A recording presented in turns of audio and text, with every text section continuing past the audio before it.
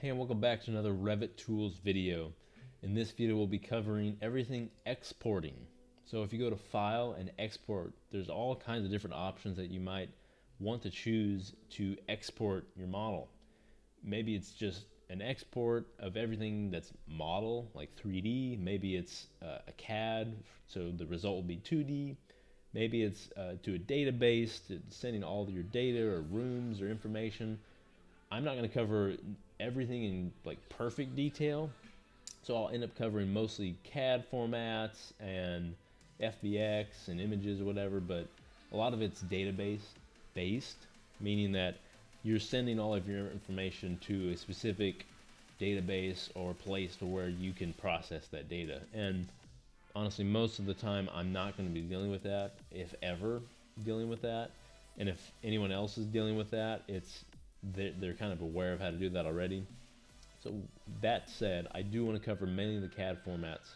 So let's start with that. There's a DWG, DXF, DGN, and ACIS or SAT file. If you've imported anything SketchUp into Revit, you might notice that that comes in as an SAT or ACIS file. That's just a different CAD format. Thankfully now with Revit 2020, we can import SketchUp, so we don't have to worry about that so much. But DWGs, you're probably going to have to still export lots of your views to DWG, because if you're anything like me, you've got consultants that still use CAD, and plenty of people still use CAD. So if I go to DWG Export, it's fairly straightforward, but I still want to go over it. We've got the select export setup. Everything it's in session. There's really nothing specific here.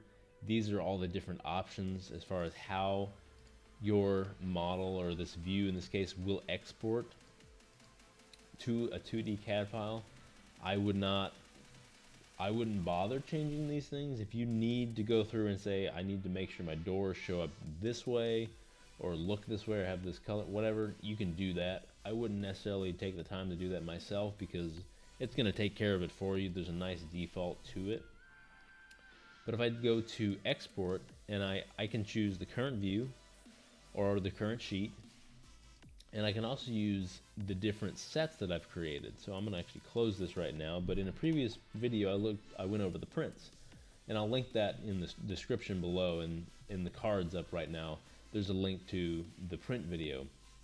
But in the selected views and sheets they're called sets. So I can select different sets of views that I want to print or export or whatever I want to do, and that's based on what I have checked and saved as a certain set. So I'll close that, and you can see I've got them saved as different sets.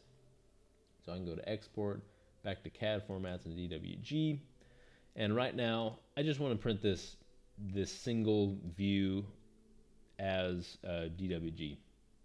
So at this point I can hit next, and I'm prompted now to save it somewhere. So I'll just save it on my desktop, the CAD format. If you need to change the file year to make sure it works in specific years, do that. That's where you do that. Naming convention, don't need to really mess with that at all. Export views on sheets and links as external references. If you start exporting sheets and views that have links in them, that's when things get a little hairy, and that's when this export will automatically xref them into that CAD format for you. So they're set up in the same way they are as Revit, where you have a model, a linked element. You'd have your CAD export and your linked element as well. That's checked by default, so it's probably good to leave that, so you're differentiating your model versus a link, whether it's in Revit or in the CAD export. So I can hit OK, and at this point it's just going to export. There's nothing else to it. I'll go to my desktop, and we can see that I've got all my prints from a previous video, but I've got my CAD formats there. Of course, the PCP is going to come with it. You could just delete that, and so what you'd end up sending is that DWG right there. So just like before, if I go to export in CAD formats, DWG, I can change that to test. In this case, it's going to print or export all of these sheets at one time. I can quickly include them or disclude them here. That's not a big deal. I can also change that to views, so it's going to be all these different views, and the type is nice because it's going to kind of try and give you an idea of what the type that it is. So in this case, I've got these 4 elevations and all these plan views, RCPs. You can check none from there. Show and list, views in the set. It's just kind of a different way of filtering through this specific set that you've chosen. So at this point, I can hit next, and now I'm prompted to choose a name. In this case, let's choose CAD. I'll name it CAD, and I'll hit OK. And so my result is going to be that I'm going to get the prefix of CAD along with the sheet names in this case. So that's great. And don't ask me why the logo came with it. I don't know. Actually, I do know. That's because these are all sheets. And if I go to that sheet, I can see that there it is, the logo. I don't necessarily recommend exporting Cad views from sheets because you're going to end up exporting all of your sheet data. And maybe you have a seal on there and you don't want to send a seal in a Cad necessarily. So what I like to do is, instead of going to and exporting the entire sheet, if you have a view on a sheet that you need to export as CAD, you can simply go to the sheet, expand it, and you can see the individual views. Now I'd go to the individual view and export this, just so I'm not sending seals or any title block data that I don't need. So that'll be CADs. And all these CAD exports are going to act the same, look the same. It's just the different file format that you get in the end. The DWF, again, this is a database driven. I've never used this. If you have a database set up, that's awesome. FBX, this is really honestly my favorite and most usable in my mind from a modeling standpoint. So I've got my model and everything here. It's all modeled in 3D. And you can only see this option in 3D. So you could say it says FBX and it's actually lit up and says save a 3D view as an FBX file.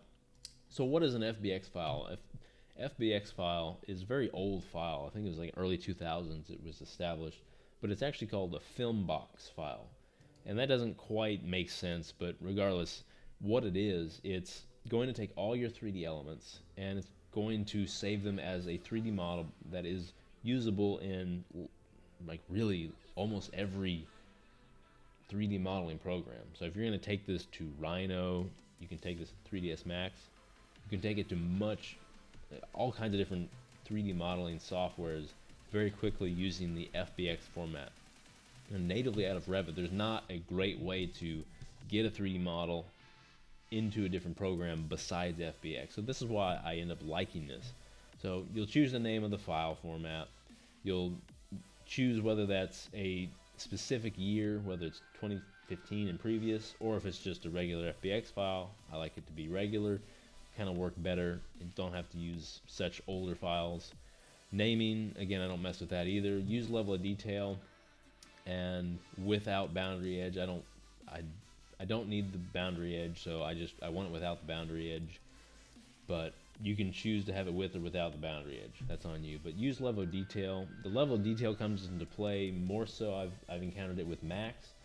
You can bring in this Revit model in Max as an FBX, and once you've determined the level of detail of certain elements,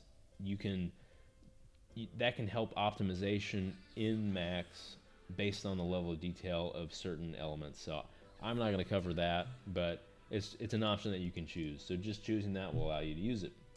And after that, I can hit save, and there's really nothing else to that. I can go back to my desktop and see that I have my FBX right there.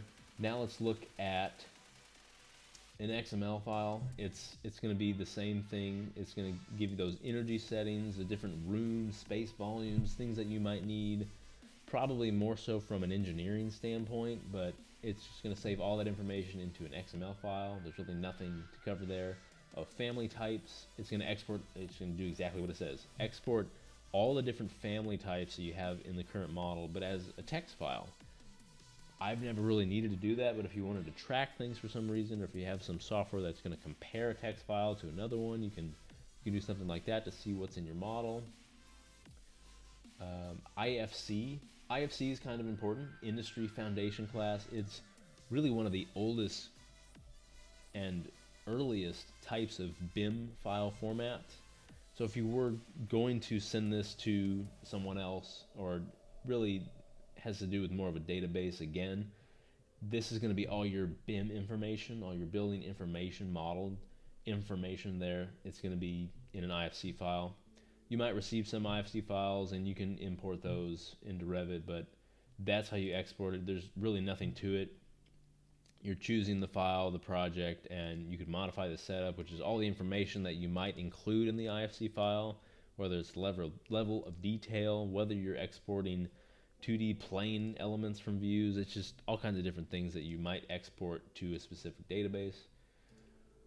Going back to export, Odbc Database, again, this is just, it is database. It's actual database. Open Database Connectivity is what that stands for, and it's just another way of getting all your information to a database. Maybe you want to track it all. Maybe you have this database set up to look at all the analytics of what you have in your model over time. That's where I might use that. But again, I really never used anything database wise, at least from an architecture standpoint and being an architect. But if you have great images, this is also pretty helpful, images and animation. I remember in 2008 when I first started using Revit, I did a walkthrough in Revit. After I did that first walkthrough in Revit, I vowed to never do another one just because of what it is and what it takes. So I would never use a walkthrough just because of all the technologies out to get some better walkthroughs. It's honestly painful to create and to watch. But the main thing here is the image. Of course, you can make a solar study if you're looking for something like that. That's pretty self-explanatory. But an image, it's going to use the very similar properties to the print dialog, which is nice. If you're familiar with those, you change the output, which is just the file name, where it's going, all that. You can choose the current view or current window, which you're going to choose and show everything in the entire view. You can do visible portions, so if you have zoomed into a specific place, it's going to only show that portion. And again, we have the option to choose our different sets here. If I wanted to choose those different sets, I can choose to make images out of all my sheets for some reason. But for this, I'm going to use current window. I'm not going to mess with any of these options because they're the same as the print, and I don't need to change any of them. But the image size is really what matters. You can take this to the moon and back if you want, to infinity. But what I like to do, just so it's bigger than normal, I like to use 20 by 48. So it's a larger horizontal image. Yeah, honestly, you could use anything. So if you do want to do that full HD image and you want to do 1080, and you can set that to vertical. So by default, that would be 1920 by 1080. You can set this to anything you want, and it's just going to take that much longer to create or not. And again, just like the print options, you can actually scale it. So if I wanted to zoom to 100% of actual size, I can know that everything that prints will be to scale. Now this is a 3D view and it doesn't necessarily matter in 3D, and it's kind of wishy-washy in 3D, but if I'm in a plan view that's at 1/8 of an inch and I print this to 100% the actual size, my print will be 100%, it will be to scale at 1/8 of an inch. But if it's an image, I'm probably just going to want to take one little snapshot. Maybe I'm using visible portion of current view, and I'm setting those pixels to exactly what I want so it can be high enough resolution to show up where I need to. The different file formats here, whether it's a shaded or non-shaded, you can change these. If you're just trying to get a quick image, you don't necessarily need to, but if you want like a really nice looking image, maybe you choose a PNG. It's kind of up to you, and that will do it for the image. I'll hit OK just so we can see it. I'll go back to my desktop, and there's my image. There it is. I'll open it, and there it is. I'm seeing the full extent of the view, which does include the levels. So if I were to zoom extents by double clicking my middle mouse button, I can see everything that would print in the current window. Going back to export, we can see reports, and again, this is another form of a database or just pulling data out of your model. You can save a schedule or a specific room and area data as a report. This is something you can save out periodically and track over time. That's nice. But at the bottom here we have these options, and some of these options we've seen already. So the different export options that we have with the CAD file, we already went over this, but it's just there at the bottom as a separate options tab. So not the most exciting thing ever, but you will pretty often have to export to CAD, FBX, whatever it might be. So I sure hope you learned something in this video for exporting. If you did, please demolish that like button, it really helps. Also subscribe. I sure hope to see you in the next video, and thanks for watching.